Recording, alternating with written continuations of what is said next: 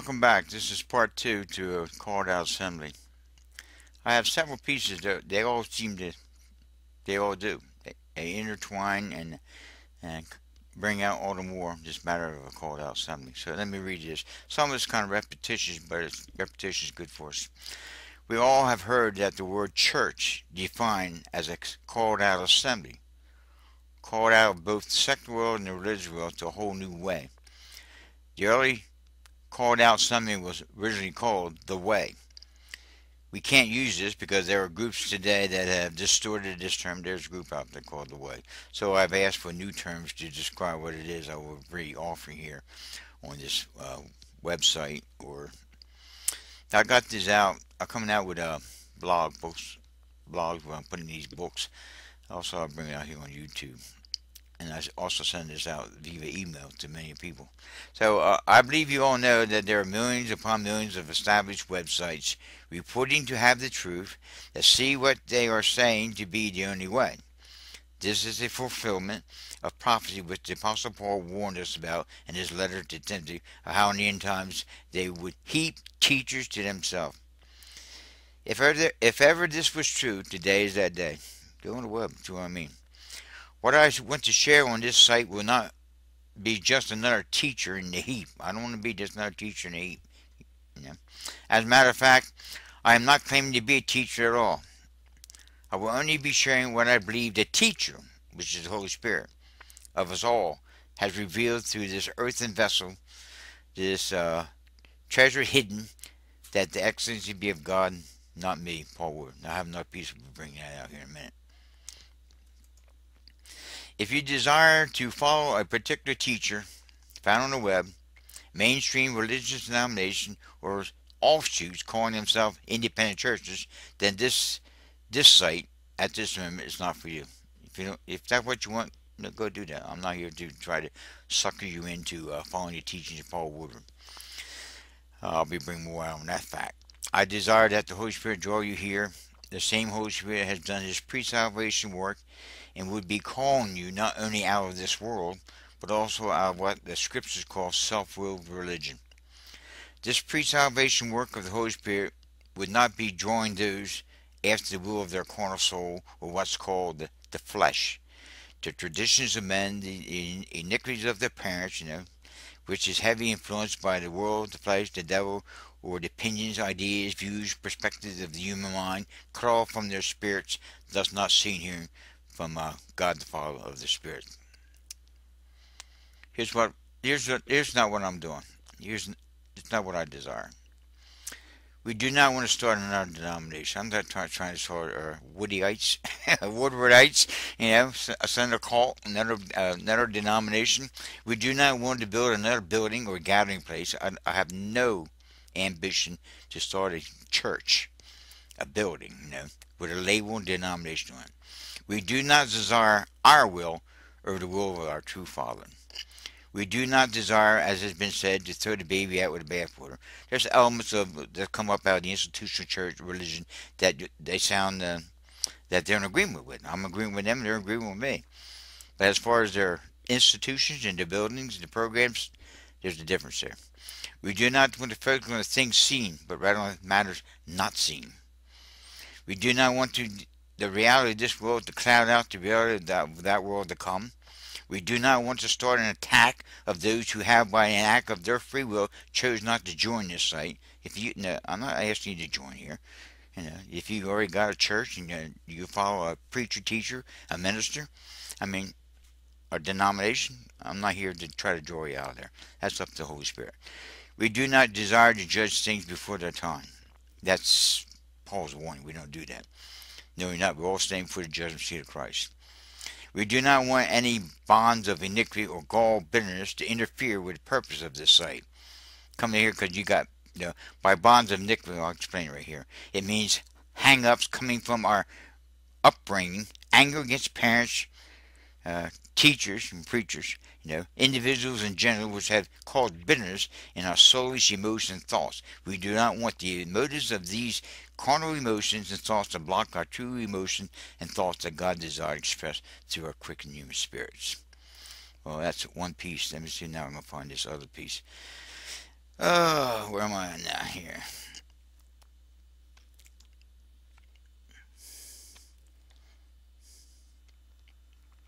Well, there's no set order. I'm just going to give you this one. Greetings to the called out assembly. This is our Hebrews chapter 12, verse 23 to 29. That's my paraphrase of the living word of what Hebrews chapter 12, 23 to 29 is saying. So catch this.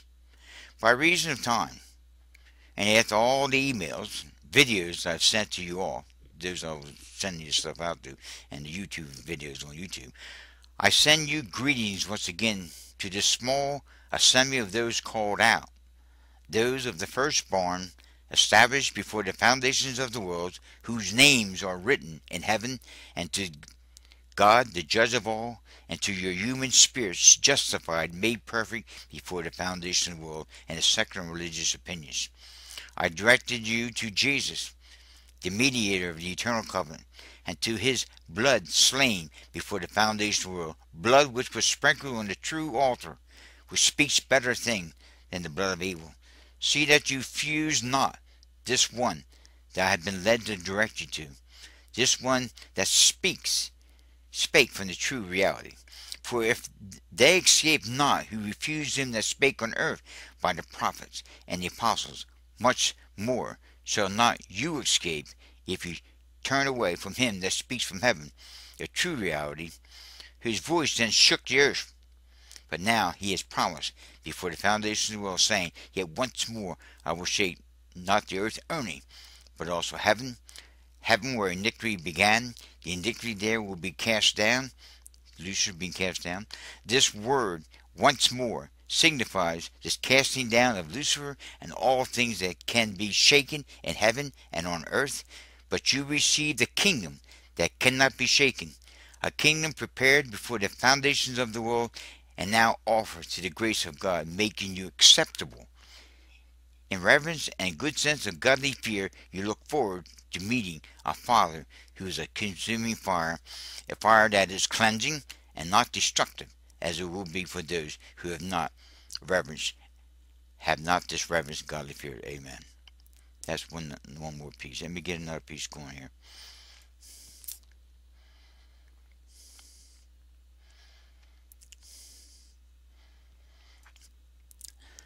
This is the message to the church.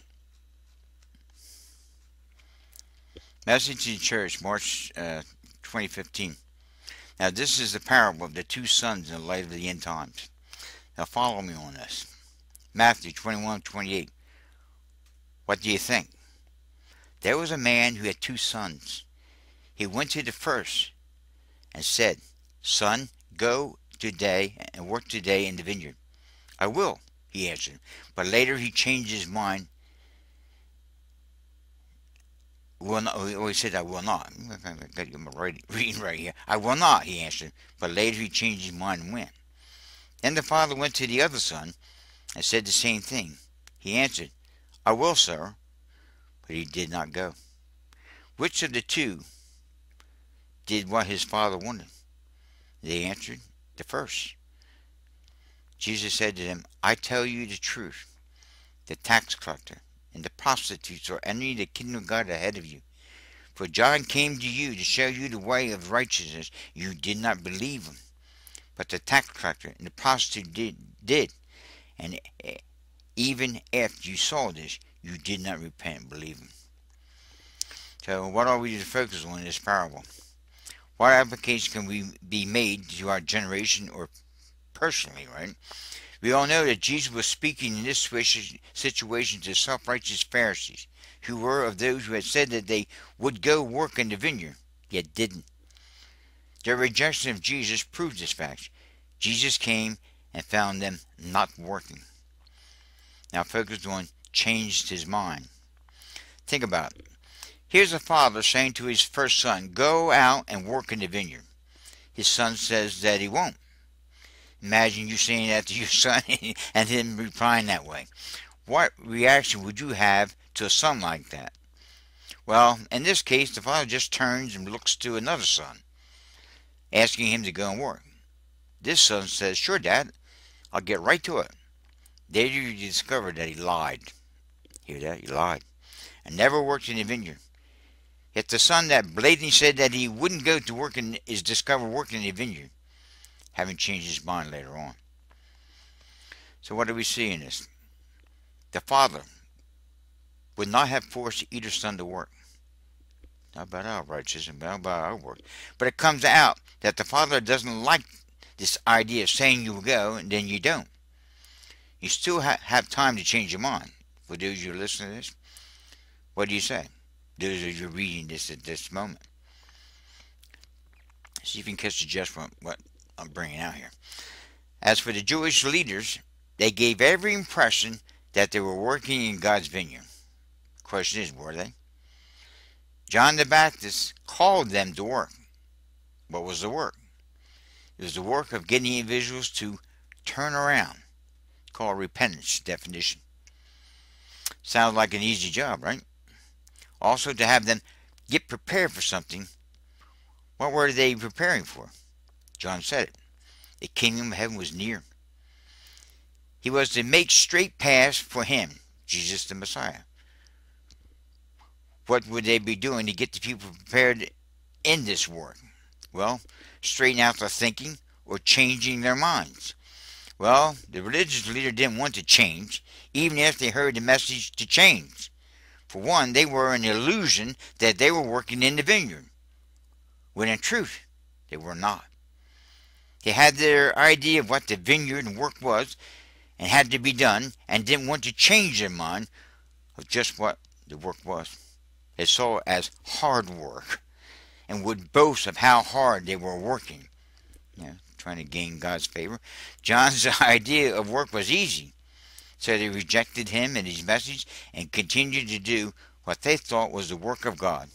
Thus, though they had said that they would go to work to do the work of God, go to the vineyard, they didn't. Later on, those that were not seeking him find him. Those that bluntly, by their demonstration of lifestyle, tax collector, prostitute, etc., hear John's message and receive it. His message wasn't like the message of the religious leader they observed around them. He simply told them that the kingdom was near, turn around, change their minds, secular and religious, and start looking for it, as he was. Then one day John sees him and shouts, "Behold, the Lamb of God that takes away the sin, S-I-N, of the world." Not sins, that comes later. He has to deal with the sin nature.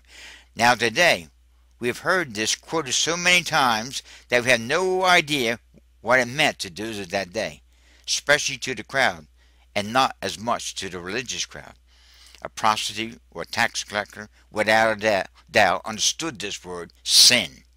The religious crowd made sure that they heard this day after day with demonstrations of hate and judgments to boot. But here's John, saying in such a way that those so-called sinners flock to him and go into the vineyard to do the work needed. What was John saying and doing that was different and drew them to him? Well, first of all, when these self-righteous Pharisees showed up the river where John was, baptizing him, he asked them, "What are you doing here?" That's my own paraphrase. Well, let's read Matthew chapter 3, verse 7. "But when he saw many of the Pharisees and Sadducees come to his baptism, he said unto them, O generation of vipers, who have warned you to flee from the wrath to come? Bring forth therefore fruits meet for repentance, and think not to say within yourself, We have Abraham as our father. For I say unto you, that God is able of these stones to raise up children unto Abraham. And now also the axe is laid unto the root of the trees. Therefore every tree which bringeth forth not good fruit is hewed down and cast into the fire. I indeed baptize you with water unto repentance, but he that cometh after me is mightier than I, whose shoes I am not worthy to bear. He shall baptize you with the Holy Ghost and with fire, whose fan is in his hand. He will thoroughly purge his floor and gather his wheat into the granure, but he will burn up the chaff with unquenchable fire." John, in a single breath, embraces past, present, future. So he's speaking for what I come to see as the now. In other words, statements directly from God Himself, who can see the past of those that day and today, their present situation, and what the future held in store for them. Amazing. Now focus on the wrath to come. Was John speaking about something future? Think with me on this. If you told a servant to go to the vineyard and he said that he would, yet you find out later that he lied to you, would you be angry? Then you confront him and still he just doesn't get it and still doesn't go to the vineyard. Wouldn't you think that this strong word of wrath might come into play? Now focus on the present situation with John that day. What wrath would these Jewish religious face some 60 years later for rejecting Messiah, their king and kingdom? History reveals it. The Romans destroyed their temple and scattered them all over the face of the earth. God's wrath using Rome to accomplish this. A warning. Jesus himself pronounced them, saying not one stone will remain upon another, and that their kingdom would be postponed until the times of the Gentiles be fulfilled. Luke chapter 21, verse 20 to 24. John sees this wrath coming. Why? Luke 21, 22. For these be the days of vengeance, that all things which are written may be fulfilled. The Old Testament predicted the rejecting the Messiah. John saw it coming, and Jesus declared it. It reminds them of the warning, and they lived to see all things which are written fulfilled up to verse 24 of Luke 21. Beyond verse 24 is our time, our turn to see the vengeance of the Lord, with this vengeance starting as it did back then with the house of God and our religious leaders. Now catch what follows, for it pertains to us. The Jews rejected their king and postponed their kingdom. God doesn't change his mind. They will get their kingdom during the 1,000-year reign of their king, Jesus returning. Well, that's for the Jewish nation, a time of Jacob's trouble. Now I want to speak to his church, this so-called called out assembly. He now is waiting for us to change our minds, repent. And you can hear John's message shouted once again as we proclaim as was proclaimed as Jesus' first coming, now his second coming. Prepare the way, make straight paths, repent, church, turn around and face the King in the kingdom prepared for you before the foundations of the world. Turn, change your minds and ideas of a kingdom, of a building, and embrace a kingdom not made with hands. Allow the Spirit to wean you from all of us. Let me wrap this up and bring it home. Ask yourself this question. What is the work in working in a vineyard? Think of one word, single word, pruning. What is pruning? For those of you who might not know, it would be cutting out the dead branches in the fall to allow the new sprouts in the spring to grow. If pruning is done, it will save the vineyard, as strange as this might sound. And look, if you saw a vineyard after pruning, it would appear to be destructive, yet it is the life of the vineyard. If you didn't cut away the excessive branches, you might get grapes next season, but the quality or quantity would not be there. The Jewish people rejecting their king fulfilled God's promise to Abraham to bless all nations by his seed, Christ. God at this point postpones his promise to Israel as a nation, a kingdom, and turns to the Gentile world to save them. Thus his eternal will is established for the world, that none will perish. The offer is once for all established. Remember his name was Abraham? Abram, they changed it to Abraham. He said he would not only be the father of the Jewish nation, but of the whole world. So death, burial, and the rejection of Jesus Christ as their king was a fulfillment of a promise that God promised to make him a father of many nations. And he turns from the Jew, to whom he went to first, who rejects him, and in that they don't realize that they're fulfilling God's promise to save the world, and through that he turns to the Gentiles, saves all mankind. For God so loved the world that he gave his only begotten Son. Loves us all. What am I seeing in all this? Hear what the Lord is saying. Soon, very soon, what might be seen as a destructive act, this called out assembly will undergo weaning. with God using the present government to accomplish this. They will think that it is the hand of the devil or the corrupt government, Big Brother, coming against their religious faith. No, it will be allowed of God himself to prepare his son's bride. Those things which were intended to be temporal, allowed of God, the church building and programs will be attacked and dissolved. If we would judge ourselves, we would not need the world to judge us. This is a time to build up. There's a time to build up, a time to tear down.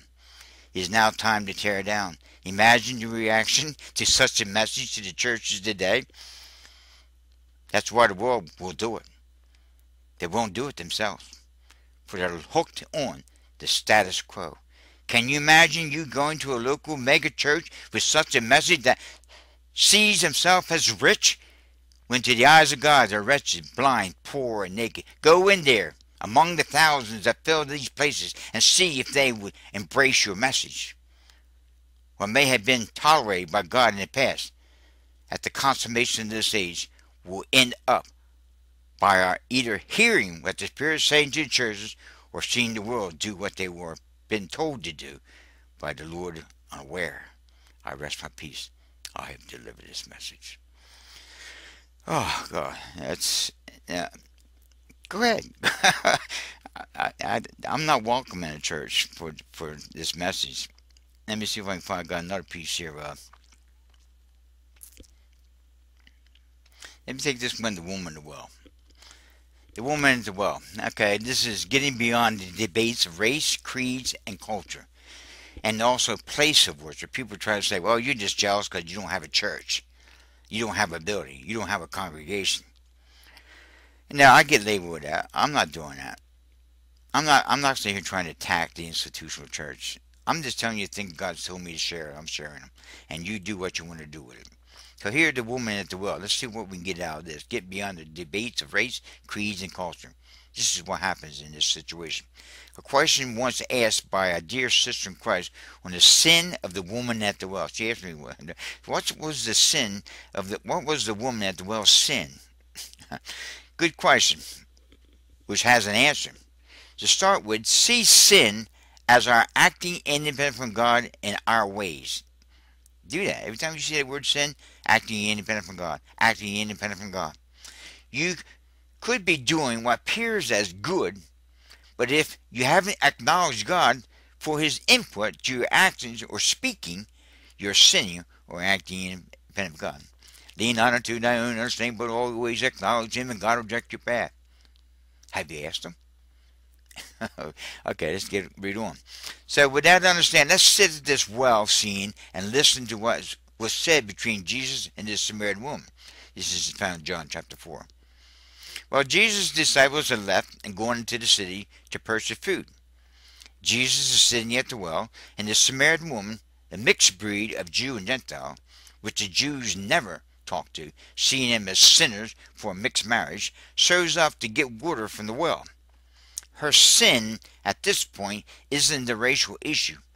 Jesus avoids this stupid issue in the context of this story and simply asks her for water.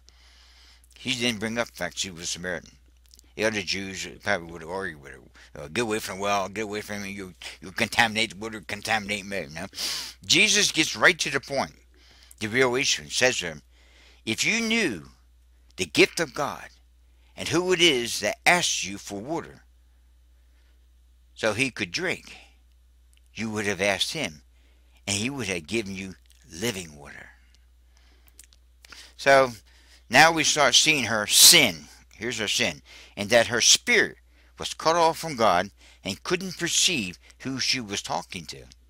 She talked to the Son of God as the Son of Man, Jesus. She has a soulish carnal view of Jesus.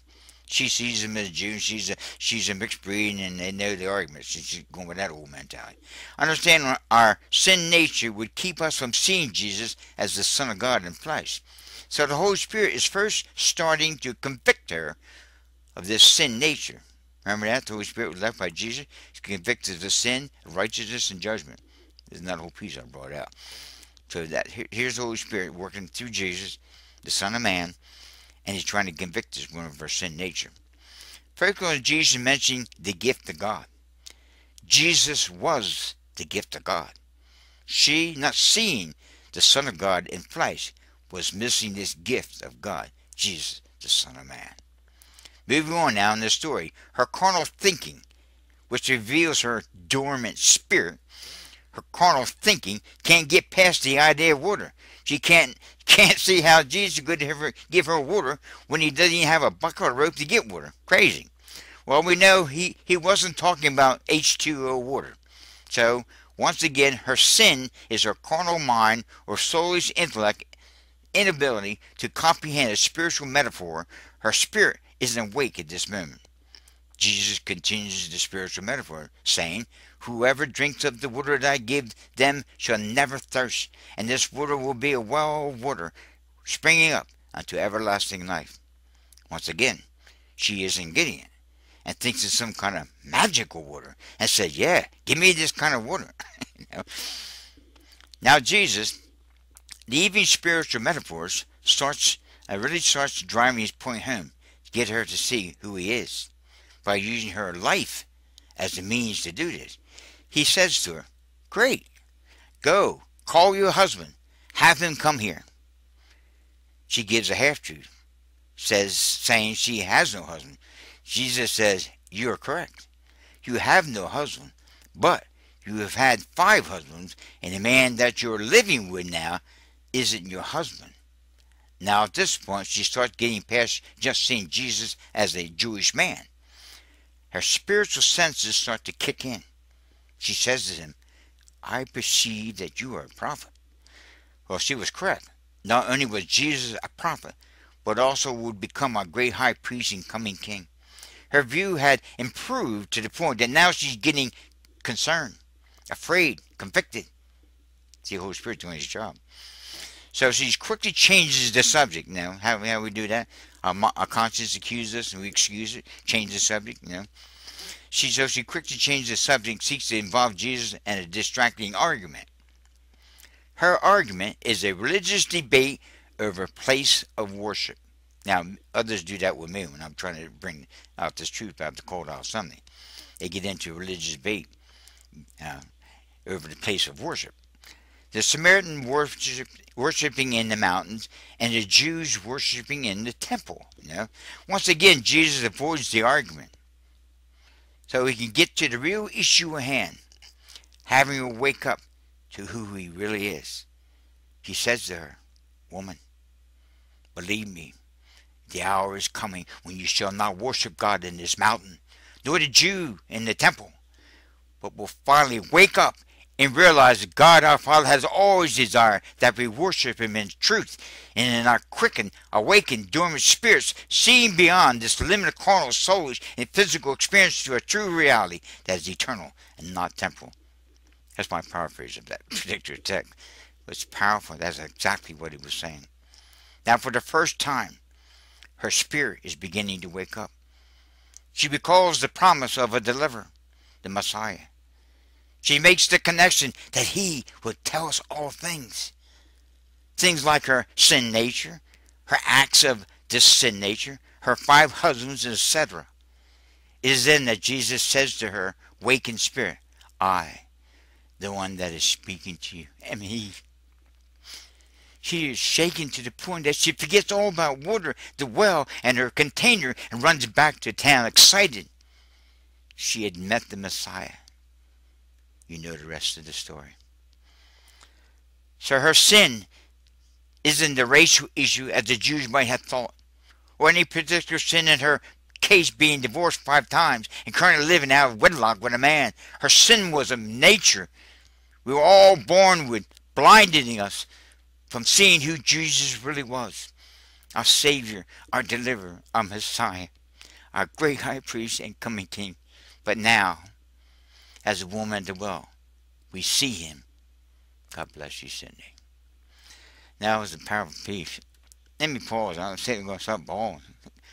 Father, thank you. Thank you for what Jesus did. Thank you for who he was. Thank you, Father. Let me pause a minute. Oh, Lord, thank you, Father. Another piece, church beyond the institution. This video is in no way hindering anyone from going to an institutional church of one choosing. Don't think I'm doing that. I know that the church, as an institutional structure, has its purpose, and I let them function as they function without hindrance.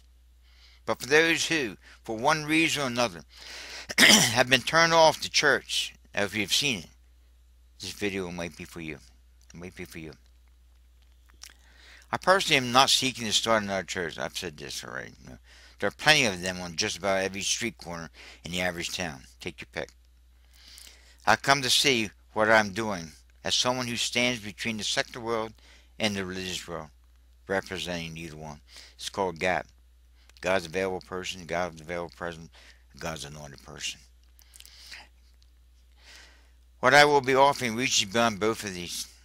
My videos on YouTube touch matters before the foundation world, after its end, and everything in between. This video, in particular, represents my true aim and purpose, and will leave you without a doubt to the understanding that I am not forming a cult, New Age church, or new religion. My main focus is to bring you to the understanding that God has always loved you since the beginning of this world and never desired you be cut off from Him. So with that said, let me share now with you what God through me has offered you, has to offer you. Let me pause a minute. Well, I've called this piece Old Lamps for New.